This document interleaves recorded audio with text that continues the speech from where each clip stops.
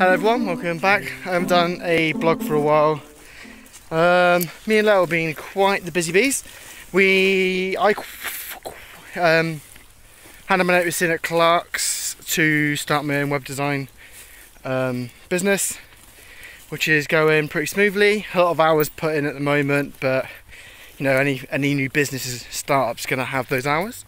We went to, well, the day after I left Clark's, we went to see Leo's parents in France for a week, which I should have probably got a lot of video, because I did things like went out for meals, went canoeing down the river, and stuff like that. But I forgot to take my phone, and I was a little bit worried that because it was going to go obviously too near the water, it might not look so good. As you can see, I need a haircut. Looking a little bit scrubby, but I've got a haircut. Walking the dogs today. Here, if you can see the field, it's quite long at the moment. The grass is mega long, but the dogs are loving it. Yeah, they're liking the long grass just to bounce around in and play. I'll try and get some footage in a bit.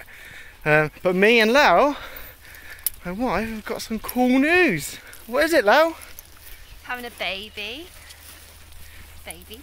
So me and Leo are expecting a baby in the beginning of December, which is, for the people who know us, like, probably would have come as quite a shock when we told them.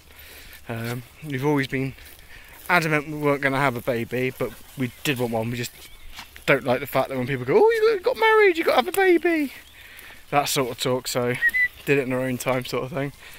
And yeah, oh, there she is, small one. Yes, so.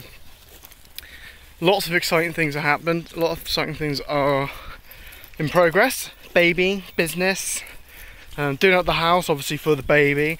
We've done up the office. We've got some new desks and that from IKEA, and they look absolutely ace. I need to hoover the room, but then I will. I'll probably put it in this video. I need to hoover it and do the dusting, and then I will. Show you a nice little video spotlight of it. Yes, and yeah, that's about it.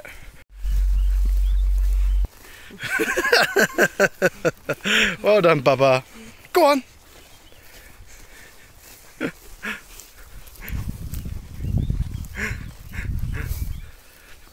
Hello, boy. Well, that's me almost over.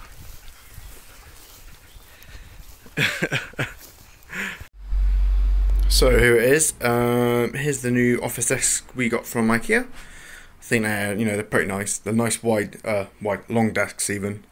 So you got quite a lot of space to. Well, Leo will. This is Leo's desk, by the way. Leo will fill all of this with paperwork and all sorts. This is my desk, and as you can see, it's already quite full up here. So what we got some like nice extra stick stands here to put our screens and stuff on, but it also obviously gives you that nice little bit of storage underneath to so at night time when I'm not taking notes and that, I can just shove that underneath and it's out the way, it's hidden. Also puts the screens at a much better height to view, so you're not straining your neck so much. Underneath, as you can see, put a little bit of cable management in, nothing too serious, as you can see, so it looks really messy, but they're not on the floor. The cables aren't on the floor, which is the main thing, because that means I can't kick them or get caught up in them. So yeah, there's my nice Blue Yeti mic for conference calls and that, so just my voice sounds a little bit more crisper and clearer. As you can see, my laptop's pretty old. I'm actually replacing the laptop with, I'm thinking, a MacBook Air to do my work off. So all my work will be off a MacBook Air, and then getting a separate PC. So get another cupboard like this and putting it there, and then putting a gaming tower in it. And here's Lel's computer. Actually, this is my spare computer. I have that in case my laptop dies, which sounds a bit weird having a PC in case of the laptop dying and not the opposite way around. But my actual laptop is way better than that PC is about 8 years old. It's still really good. I mean, it's got like 16 gigs of RAM and everything. It's just a bit slow to start up and start all of the software that we want to use, but it still works. So that's why I got it as a backup. And yeah, so that is the office. There are other bits we need to sort out. So that was from a drinking party I went to the other night. There's lots of bits I've still got to sort out. So all of this junk needs sorting. And there's my weight bench with, as you can see, just hoovered up. A lot of mess. The mess is for, obviously, as we're trying to sort out the house at the moment, for the baby that's coming. Whee! Here we go, out on a nice sunny evening. Off for a quick little jog with the dog, just doing a little bit of the walking bit. Whilst I'm knackered, and Pixel decided to try and find everything to smell. So, come leave it alone. So, it's look how beautiful this is. Look at this. Next to the bloody river. Lovely sun. It's sunny. It's a nice little breeze, which means you can probably hear it actually in the mic, but it means that running's quite nice.